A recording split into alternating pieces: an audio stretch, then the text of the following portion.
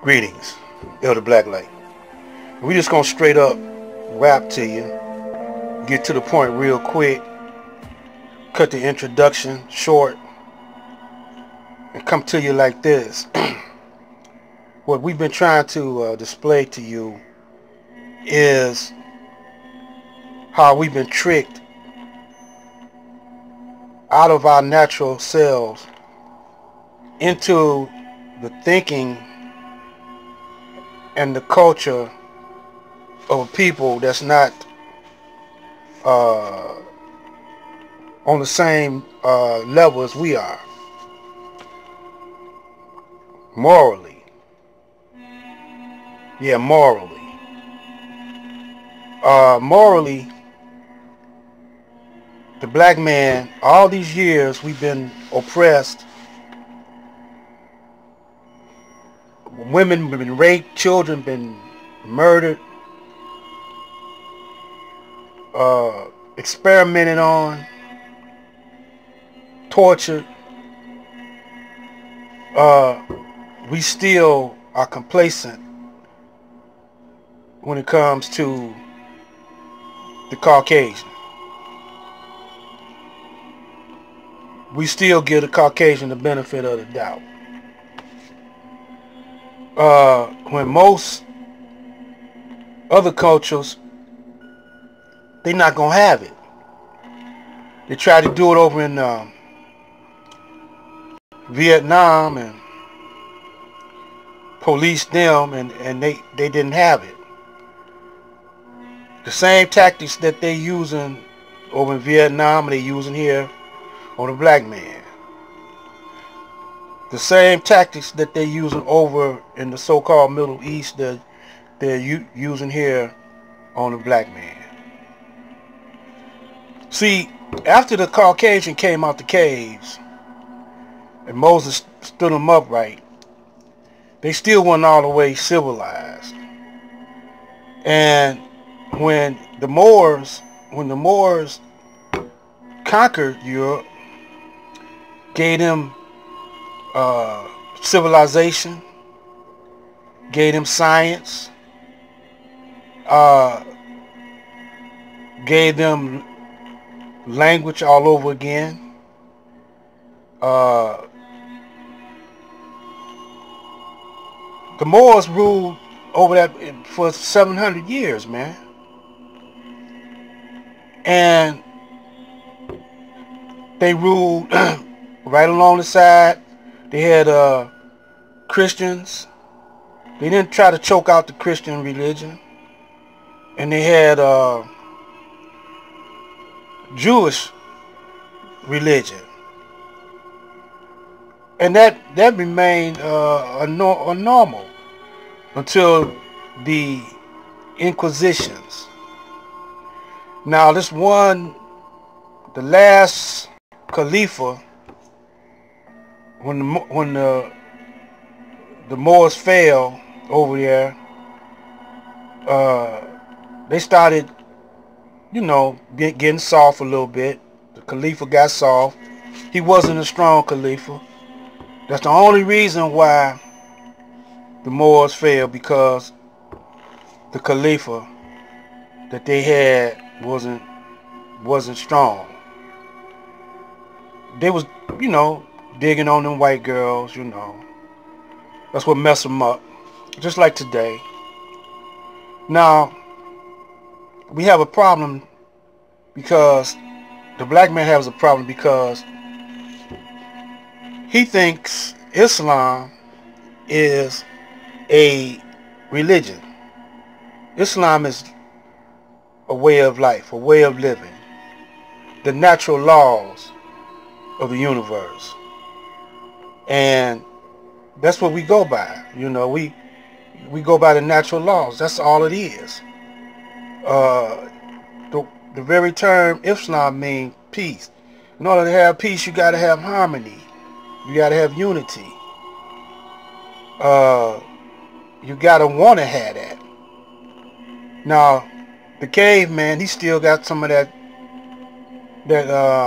beast in him. And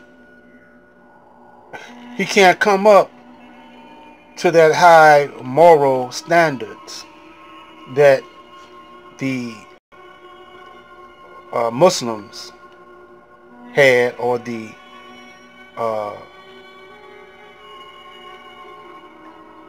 original Asiatic black man had. You know, so when we gave him civilization, we gave him a code of conduct, and he broke it. He can't even follow his own laws. He's a lawbreaker. He's an outlaw. And it ain't just Trump. Y'all keep on just wanting to point the finger at Trump. But it ain't just Trump. It's all the presidents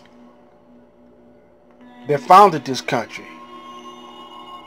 I mean, you got to go to the root of how they, George Washington and all the boys, how they were living. They had the prisoners of war, the black men, as slaves up under them. And they didn't figure them into the Constitution. Then you had some Uncle Tom black people, or brown-nosed black people, that wanted to cut themselves on a piece of this slice of this pie that the white man had built for himself. But they didn't see the end of it. They were short-sighted. Just like Martin Luther King was, you know, he was short-sighted until he sat with the Honorable Elijah Muhammad, and then you noticed the change in him. Then he was assassinated. You know.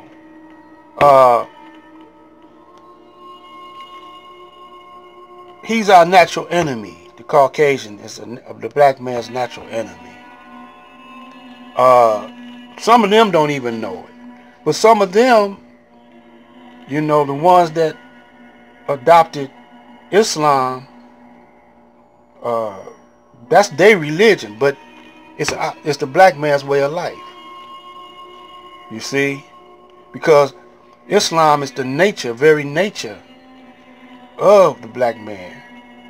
The black man is a proponent of peace.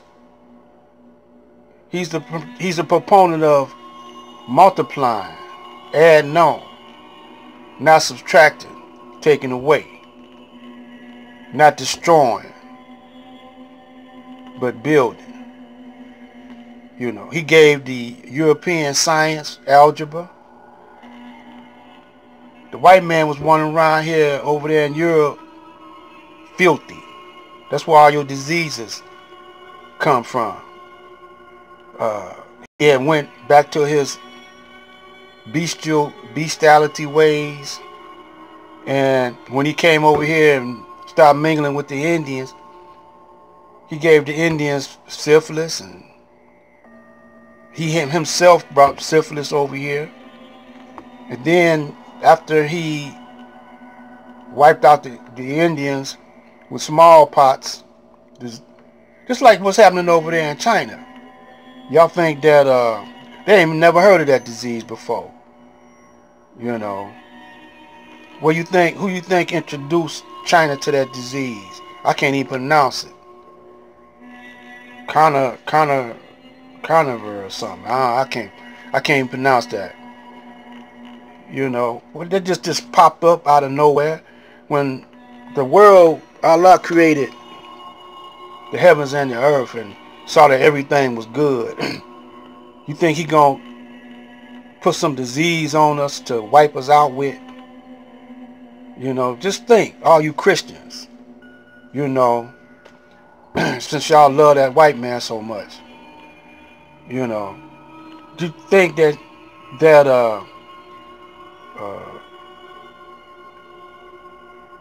God, when he created the world, no matter what you call it, Jesus or whatever, that everything he saw that was good, then all of a sudden he gonna put a plague, a disease on the people, and wipe out his creation that he done created, and it was good. No. Like I said, Yaqub's grafted devil, the one that put the plague on the planet.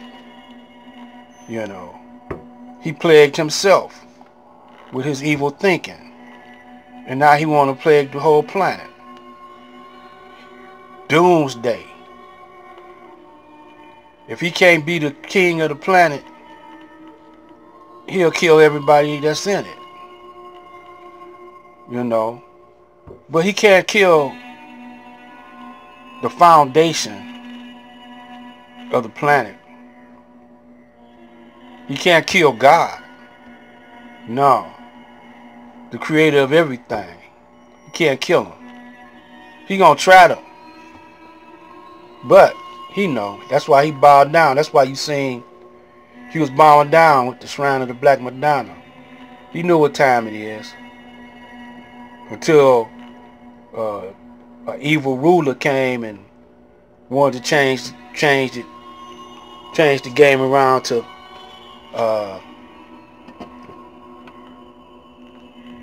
brainwash the people into thinking that he's the God of the universe. So that's what's happening up in Washington right now. Now, along with the Crusades, you got the Civil War, the war between the South and the North. Yeah, it's still happening. Now, somewhere down the line, we're going to talk about the scenario of South versus North. Southern white man versus the Northern white man. Black light.